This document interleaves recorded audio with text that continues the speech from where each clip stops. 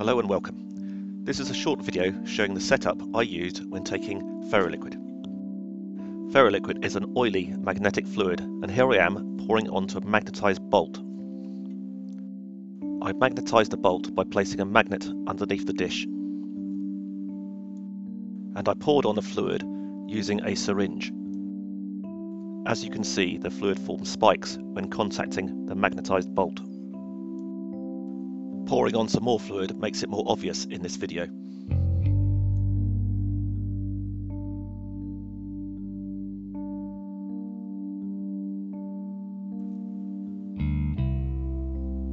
Here's another screw which I've added some FerroFluid to, and again it forms good spikes.